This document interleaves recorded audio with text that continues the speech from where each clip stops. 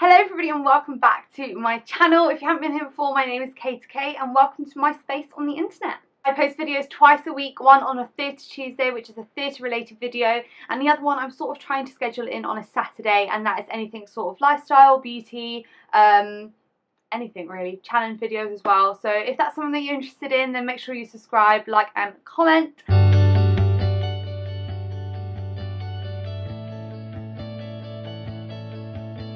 If you haven't guessed by the title, then today I'm going to be talking about the musical theatre performance course at Chichester University, which is what I graduated in last year. I honestly cannot believe how quick this year has gone. Like, it is incredible. The second years, we still call them second years, even though the third years and then now graduates, crazy, are about to graduate this coming weekend. Don't know where time has gone.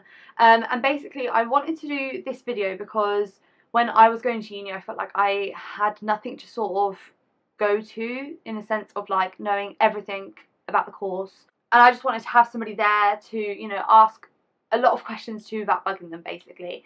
There was a couple of first years, I want to say, at the time. Would they be first years? Yeah, they would have been first years that I messaged. But I just felt like I was hassling them, which is why I've just making this video, so that people who are going to try, or people who are auditioning to go there next year, who knows, can have a video to watch. So go ahead, grab a tea or a coffee. I've got a coffee because it's 9:30 in the morning, and let's get straight into the video. I do just want to say before I start this that I had the absolute best 3 years of my life at uni. Like, honestly, when I think of going there, like going back there and visiting, my heart actually drops. That's how much I miss it, and I do miss everyone on my course, and I miss the campus, I miss the lecturers, everybody, because it is literally your family when you're there. But I do just want to say that anything that I say in this video is not against anyone or anything at Chi Uni. It's my personal opinion, things that could have been improved on the course, but that goes to say that the course is incredible without me even saying these things. Like, it is just little things because I'm such a picky person. So I just want to explain before I get into the video that I was on musical theatre performance for 1 year, and I was on music and musical theatre for 2 years. I auditioned back in 2014 for Triple Threat. I didn't get into that course, so I was put down onto the second musical theatre course, which was music and musical theatre, and then the next one was, I think, acting for film, and then arts development, I want to say, something along those lines. So there are a lot of musical theatre courses there,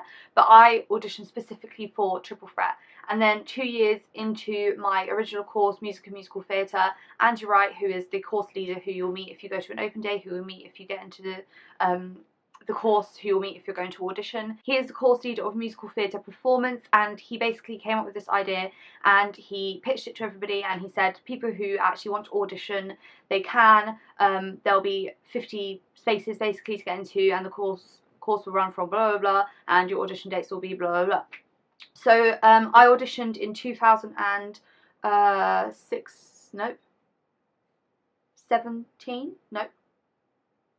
16, I think. I think 16, yeah. I don't know how many people actually auditioned, maybe about 75 to 100, I want to say, but I could be making that up, I don't know. And as Andy said, there was 50 people on the course, but only 25 people got in, and then 1 dropped out as well because the course is really full on. So when we went to graduation, there was actually 24 people graduating from my year on musical theatre performance. Audition, I'm not really going to talk too much about. If you do want to know about the audition, then just message me, because I can give you a little bit of advice, but honestly I don't know how they run now, bearing in mind there have been 3 auditions now for this course. So my year, the second years that are just graduating, and then the new year, the new people who are coming on as well. Oh no, there's been 4 sets actually, because the first year as well, so I think four sets of auditions now for this course. So they could have changed by now, which is why I'm not going to talk about in one video. So I want to start off by going through like what this course provides you, like what you're getting, what your sort of timetable will look like. I'm not going to show you my timetable because I was third year on this course, so it's going to look very different to freshers. So with your dance classes, you get 4 different dance styles, and you get 8 hours a week. So it's one lesson is 1 hour, and you get ballet, contemporary, jazz, and tap. Now, the 1 hour used to be an hour and a half on my old course, and then what Andy done is he split. He basically took 2 hours and split it in half, because we used to get an hour and a half. An hour and a half was a little bit too much. Like, you'd go through an hour of your lesson and then your concentration would start to dip because you'd be doing the same routine maybe over and over again. And he basically came up with the idea of doing ballet twice a week for an hour, which really does work really, really well. So say if you had ballet on a Monday, you'd be doing like bar work for the majority of the lesson, and then towards the end of the lesson you'd be doing more of the centerpieces and your assessments and things like that. So it really does help having the 2 hours split down. As well as those Chai Uni used to run student-led classes. I don't know if they still do that, but it might be something that they are doing, or you could maybe offer yourself to do one and they might start up again. And student-led classes were basically students who led their own lessons. So there was flexibility, point class, your general, you know, jazz, tap, ballet, contemporary, and then there was also some like hip hop and things like that as well. So it was really fun to have those classes as well. I personally only attended one, I think, because my timetable was just too full on. As well as that, if that is still not enough dance for you, there is a dance society that you can join that runs at some point throughout the week. I never joined, so I don't actually know. There's also cheerleading, and you can also book the studios throughout the week when the lessons aren't on. In addition to all of those dance classes, in your 3rd year, you will also get audition prep / tech, whatever you want to call it, added to your timetable. Now, that is an hour and a half of pure dance, and basically, for example, when I was there, we done a different style every single week. So Evan, who was our teacher, would say, this week your hint is blah blah blah, try and figure out the show and make sure you dress appropriately. Or he would say, this week you're auditioning for Hairspray, please wear this, this and this, bring those tap shoes. And you basically have to come prepared to your class. He teaches you a routine. Sometimes you'll say your name, you'll step forward and you'll do like a pirouette, or you'll do a time step and things like that. Or you also do pantomime audition, cruise auditions. It sort of depends on the teacher that you have. We used to get told who gets cast and who doesn't get cast, the things that you need to be improving on before you go to auditions in the industry. And things like that. So it is a really helpful class. Now moving on to singing, this is one of the things that I would probably improve on the course, because with your singing lessons, I don't know, maybe it would have been changed by now, but I don't think it has been. With your singing lesson, you get a one-to-one, like a private sort of one-to-one lesson with your singing teacher, and that is only 30 minutes. Now the problem was with the 30 minutes was that, you know, by the time you get into your class, I used to have a really lovely teacher called Will Paul. If he is still there, then make sure you grab him because he was amazing. But you would come in, you would catch up with your singing teacher, because you don't just walk in and say, all right, let's warm up, you know. So we used to have a chat about things, which took about 5 minutes, and then by the time you've warmed up, you probably sing the song that you actually brought to your singing lesson once, or you sing it once, he gives you feedback, you start singing it, and that's it, time's up. If it was an hour, it would literally be perfect. You know, you'd have the time without stressing, oh my gosh, my lesson is literally just about to finish. So I feel like that's one of the things that should be improved on that course. But other than that, so with your singing, you get the half an hour one-to-one private lesson with your singing teacher. And then on the course, there's also 3 different things that are offered with your singing. So the first one is vocal rep. Vocal rep is amazing, and I'm pretty sure you do it from freshers right up to 3rd year, which I cannot imagine what your rep would look like when you leave if you had 3 years to sort it out. So every week the category would change. So there was different categories like Disney, comedy, Sondheim, auditions for Dreamgirls we had, auditions for Hamilton.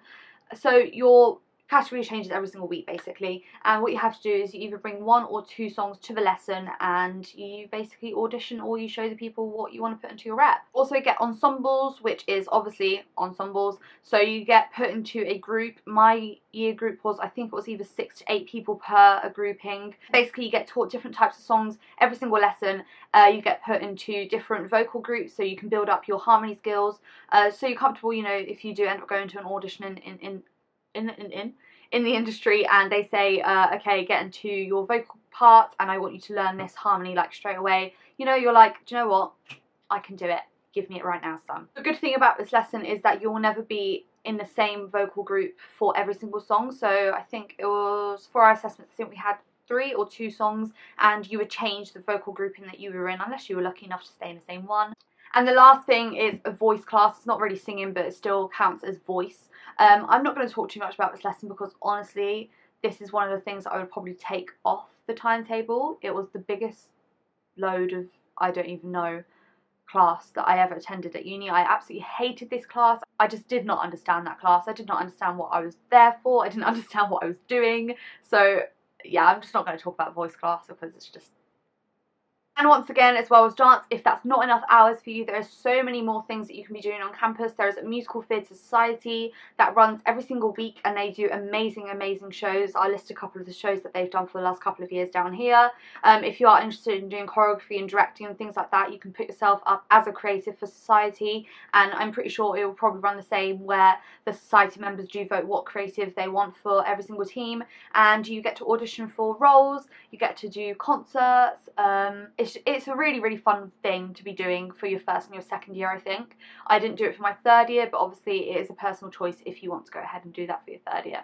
There are also singing lesson drop-ins, so obviously if you feel like you'll need an extra singing lesson, then you can sign up for an extra singing lesson. It's in the music block. Will Paul does them every single week, I think on a Thursday, if he's changed them, I don't know.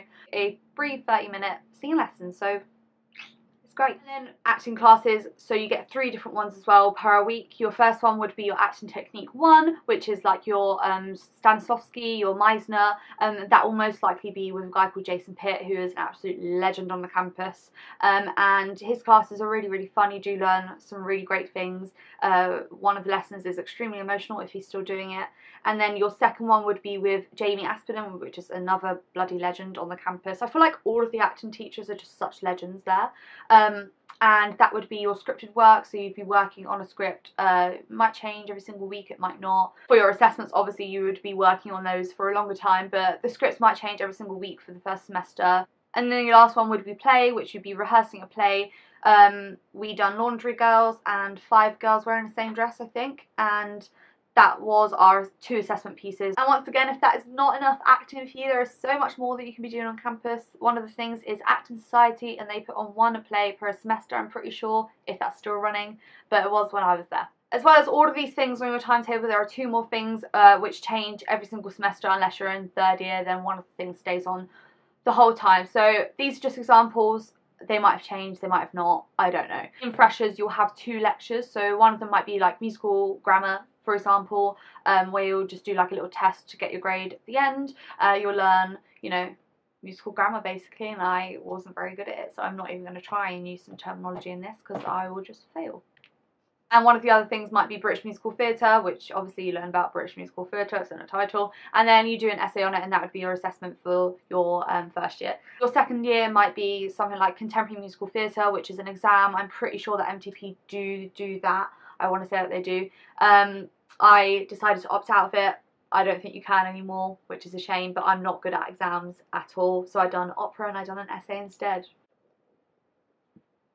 One of the other things in your second year might be a industry talk, which every single week you talk about the industry, you talk about actors, you talk about directors, you talk about choreographers, you talk about freelancing, you talk about agents, and basically you get other industry people coming in and talking to you, and at the end you get assessed on a portfolio, so you'd pick like an actor, an agent, blah blah blah, whatever you want to pick, and you'd have to build a portfolio up of everything that they do.